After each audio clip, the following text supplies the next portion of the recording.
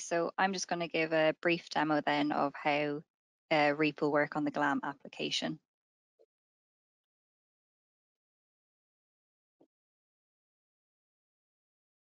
So first, when you log in, you're going to go to the results-based scheme. Then you're going to see a list of the client details. So whichever of these you want to choose to go into, you're just going to click on the side and go to View. Here, you'll be brought to be able to create a farm plan. As you can see in here, there's nothing available, so we need to go into the open map. Once in the open map, we can select the feature, then we can select a parcel. From here, we need to create a field. There are two options available, so your LIG and your mixed species lay. So you just want to choose which of those and then give it a label, which is basically just a name to more easily identify it. So once you create that, you can see that it's been created on the field. We can repeat this then and create a different field type. And then again, just make sure you give it a label. So in this case, we're going low input and we're saving. Then it's also possible to divide a field. So if we want to do that, we want to select our feature. And in this case, we are selecting the test field. Once we do that, we can see on the right that there is an option to divide. Then we simply want to draw out the parcel kind of outline as to where we want it to draw. Don't need to be too specific with the lines as it will snap back for us. Again, we just want to give it a label and a status for the field. Once we are done with this, then we'll choose to save. And now you can see that there's a line in the middle of the field for where we drew the new field. So when we click on it, we can see that the two fields are available. As you can see, there's a slight error edit issue. So if we want to edit that, we just go into the label and we can change the name as we want to. And then we'll just apply that. Again, you can change this any way you wish. So don't have to worry about it not being editable later. It's also possible to do this with the modify function on the left here.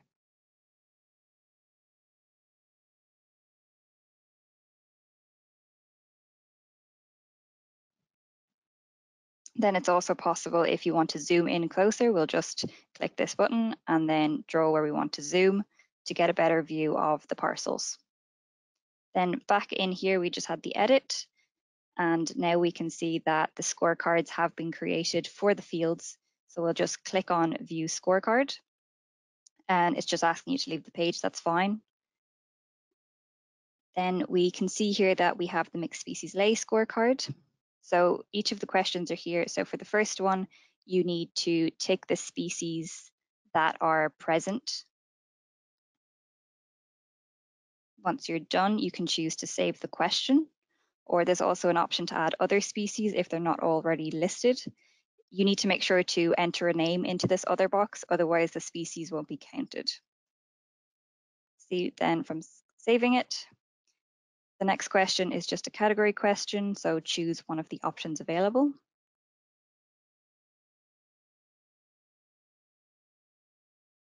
Then for question 3, this is the fence field margins question. So if you haven't already done this, you can go back into the open map. We can zoom then in, and to do it, we need to select the feature, then the field that you want to choose. You can see it's highlighted in red now. Then we will draw. So this is a list of options that include the fence field margins, the boundary features, and the complementary actions. It doesn't matter which open map you use, they will be saved according to what they are. So for the drainage ditches, you just need to add a label.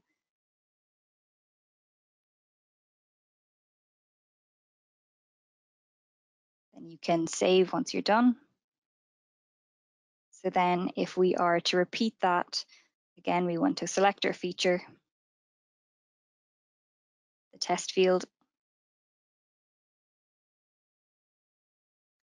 and then we want to draw. So this time we'll drop down the menu, we can see that there's different options available to us.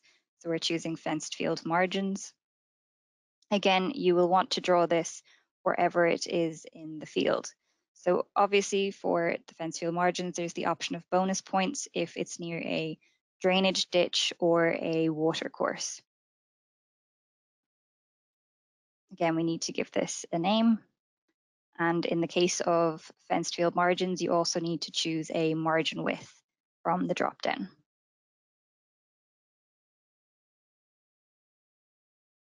Then choose to save it. Then if we want to do this again, we can choose the field, draw, and this time we'll choose the hedgerow planting, and this is a complementary action. So this will be at the end of your scorecard. In this scorecard, you will need to indicate if you have drawn these, and then you will also need to specify the recommended location. So in this case, we're also giving another label and a status, and then saving it.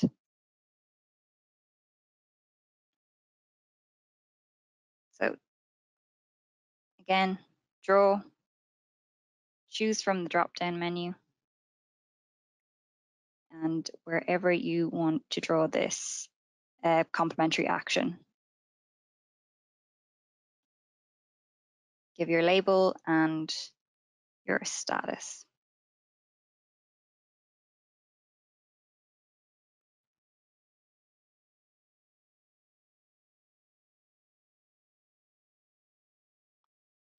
You can see then that all these features are available on the field.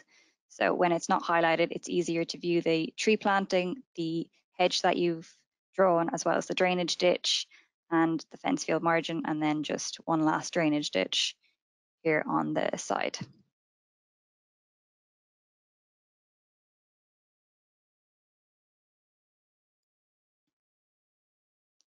So then once we save that,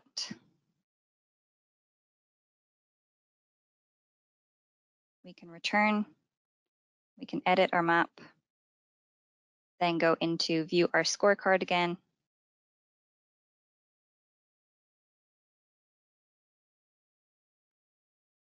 So again, these have been saved from earlier.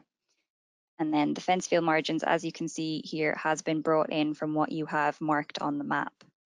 Also, the bonus points, you need to choose yes or no. You can choose to override this if you think it's not accurate.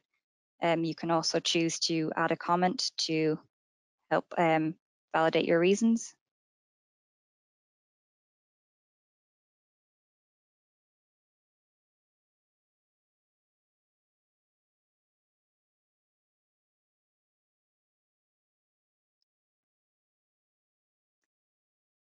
Then don't forget to save your question. Otherwise, you'll have to redo this. Again, then for the boundary features that we drew, they came in as well. We can see their length and their density. So they're below the density, so no marks will be provided. So then we just choose, this one as a category question, and also you need to tick which are relevant. Also there's the option to choose an other or option. You just add all the relevant ones in there in that box. You don't need to do the same as the first question. Then there's the option for your management advice. So tick all that you will be recommending. Then for your complementary actions, what you would have drawn, you should tick the box and give the recommended location, and also go back into the open map if you haven't already done it. Then you can provide any other comments in this box at the end.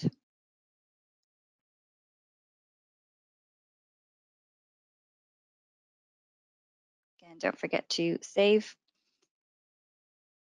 Then at the very end, you need to save the scorecard and calculate score.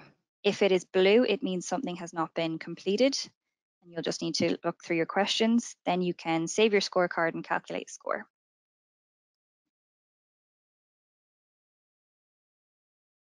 So if we return back to the scorecard list, this time we can look at the low input scorecard.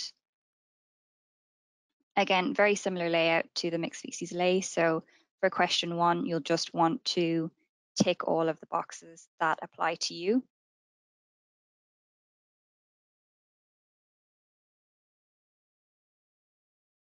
And then you don't need to worry about any marks on this as they are being calculated automatically for you.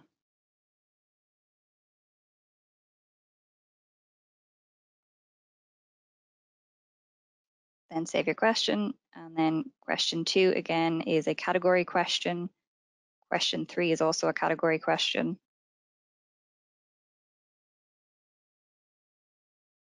Question 4, choose a category and also tick any of the indicators that are present.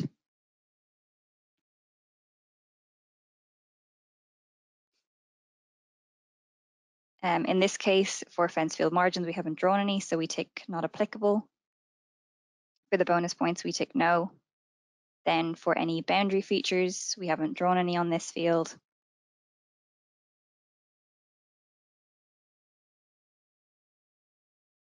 So for the boundary features, you'll also tick not applicable in this case. So 0 marks, you'll save your question. Then these are category questions with tick boxes for the relevant ones.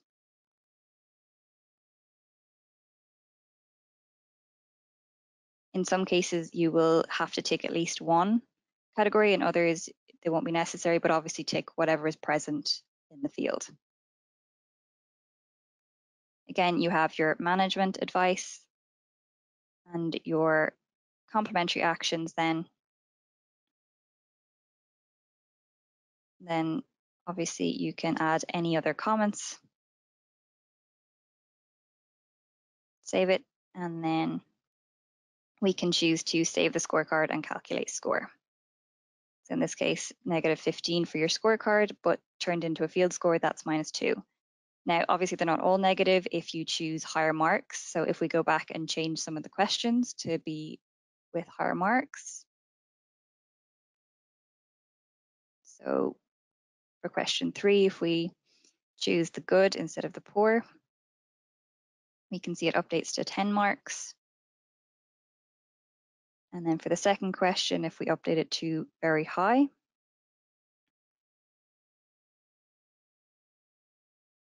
we can see that updates to 25 marks.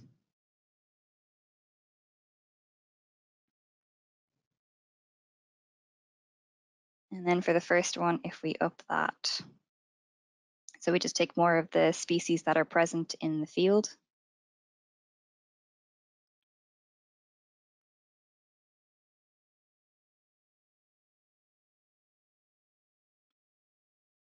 We can see that's 20 marks now. Save that question. It's important that if you save any of these, you need to return to the bottom of the scorecard and recalculate your score. So at the bottom, then we recalculate, and we can see that it updates to 15 or a field score of 2. Then if we return back to the scorecards, once we're finished, we have the option to save the draft if we're not ready to submit it yet, which you can see will provide a pop-up. Then when we're ready to submit the plan, we can just click on this button, submit plan, and that's the end of the demonstration of how REAP will work in the GLAM application. I'll now pass you on to Anthony Ryan to discuss AgriSnap.